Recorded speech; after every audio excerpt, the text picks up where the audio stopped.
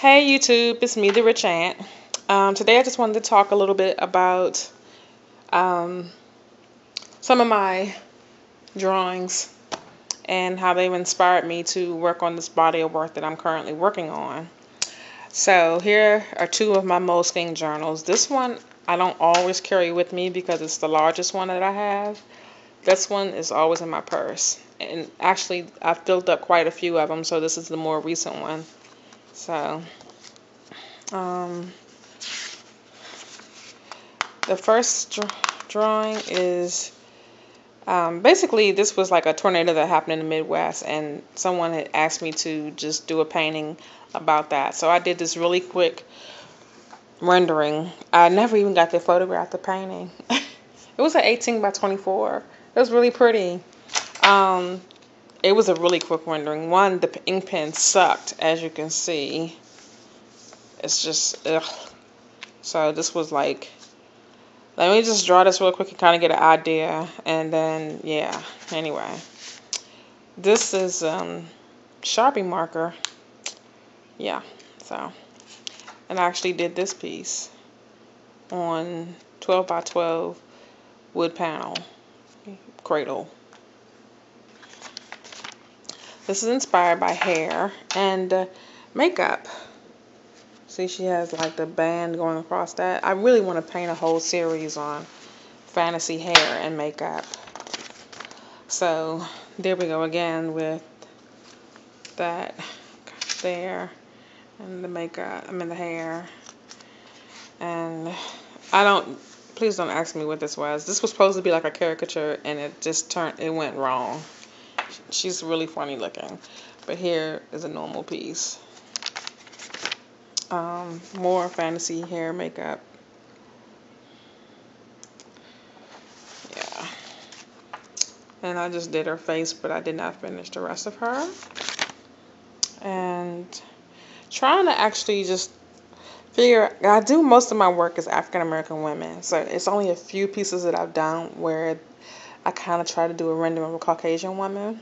So it was just trying to figure out like I want to do my style of noses, more slender, angular nose, and still keep it looking like, identifiably my creation or my style or whatever. And as you know, I'm always doing boobs. Don't look at her face because it was one of those things where you start making a mistake and you keep going, and it's just like I can't erase because it's ink, which I like because ink makes me more careful, but then sometimes you do mess up. And a journal is not supposed to be perfect, it's supposed to be some stuff in there that's like, what the heck? Lyrics to a song, mechanical, anatomical heart. This was one of my favorite completed doodles, and I actually want to create this as a painting, but I'm just trying to get color studies down pat where I might do a Prismacolor drawing of this, but if not, I will definitely do a painting, whether it's acrylic, watercolor, I don't know, canvas paper, I'm still not sure yet, but I got to get around to this because if it looks this good in black and white, I can't imagine it in color. I also want to scan it in and play around with it in Photoshop and sell it as a print. And here's some eyes that I played around with the fantasy makeup. And this is the stereo heart from that song. I love that song. Yeah, so I love fantasy makeup.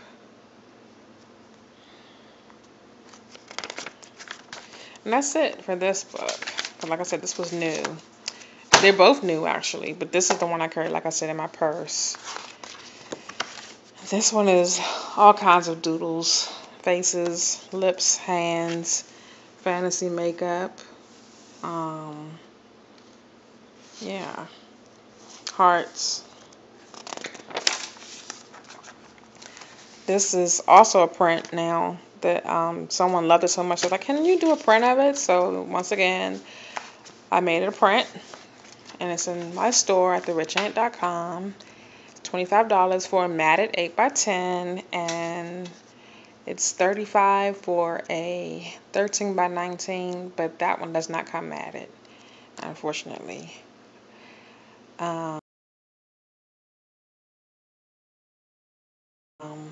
Yeah, so yeah, I love how it looks like it's tearing away, and I just love this piece.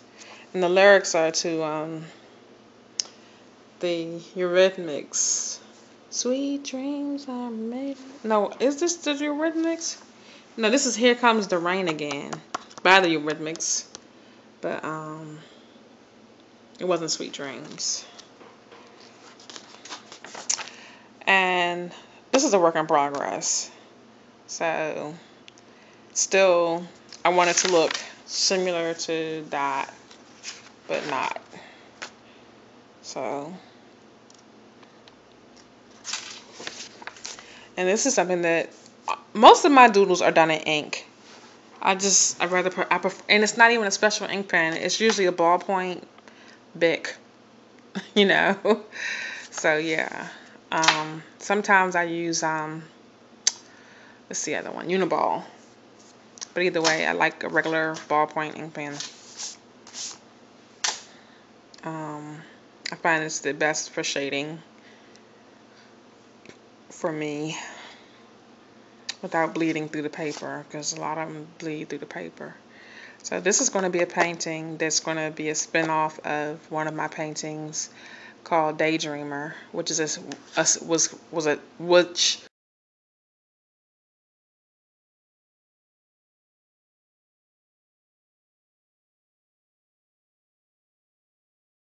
part of a series in and of itself, but this will be piggybacking off of that painting and starting a new series of work. So that's it. Now these drawings, like I said, started me really getting inspired to do more drawing in my art. I don't usually have like just really nice graphite drawings on paper for sale like some artists do. So I said, well, the way I can introduce drawing into my work is by doing it on the painting itself. And this is what I come up with. I like the grain of the wood, so I started kind of just emphasizing where the grain was really its strongest, and where I didn't emphasize, I decided to paint a face. And I don't know why this placemat is like this, but it is clean, believe it or not. That's one of this work in progress. There's still some more shading and value I need to add. And I need to do the detail to her hair. Like, I want to do it like that. So, this is the way I did that. It's the way I want to do each and every one of these little curls. This is finished, but it's not varnished yet. And these last two pieces are finished and varnished. You can see how it really brings it, like the grain out, the pencil, the lines, everything. And her.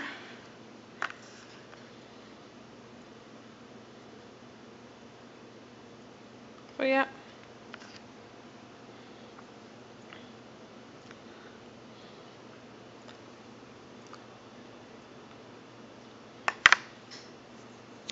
So I have 12 of these that I'm doing.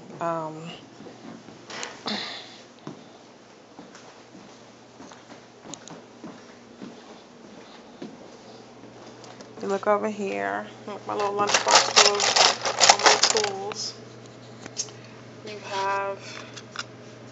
I have 8 more right here. Like this one will probably be just half a nose and her mouth. And then maybe on this one, I don't know, maybe an eye peeping out here. some eyes right in here. And still not sure, but maybe eyes up here. Or just a mouth. Turn it over. It'll just be a mouth on the bottom. And something here, maybe a side profile again. See, yeah, that's it. So these are all the ones that I'm gonna do. And this over here are some illustration. These are just drawings and doodles that I've done on illustration board. They're usually like $5 art, $5 art. But these are going to be framed. I'm still on the fence about whether they're going to be resined. But yeah, that's it. So, trying to hold the camera and work on this a little bit. This is kind of what I use for the highlights. The hard pastel.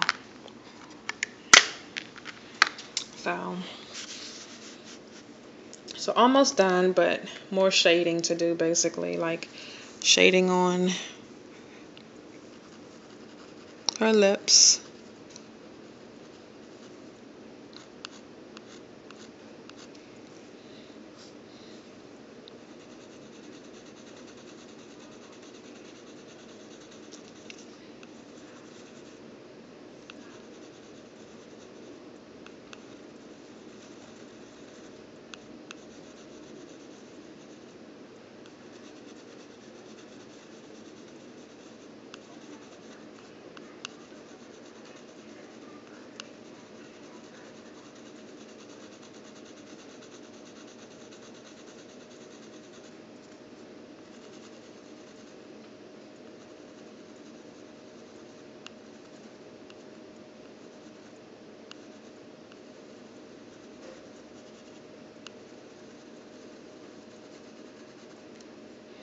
The thing is, you have to be kind of careful not to shade too much where it looks from a distance like, does this chick have a mustache? You know, overdo the shading and that is the effect you'll end up with. The softer the pencil, the darker the lead, I find.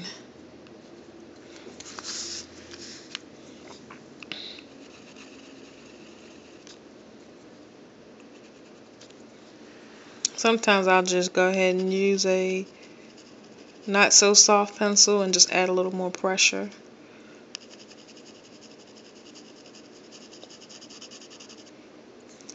And also I want to add shading that makes it look like there's a shadow being cast from the bands of color. So first I kind of just outline it. Just kind of trying to do this and hold the phone.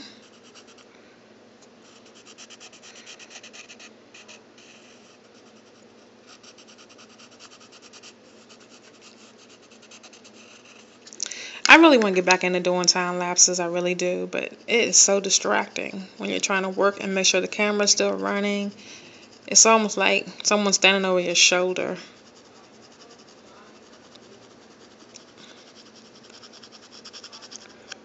Especially when I know I need to really focus on trying to capture the detail work that I do. Since I'm not a person who paints like abstract work that you can stand back and watch the person create.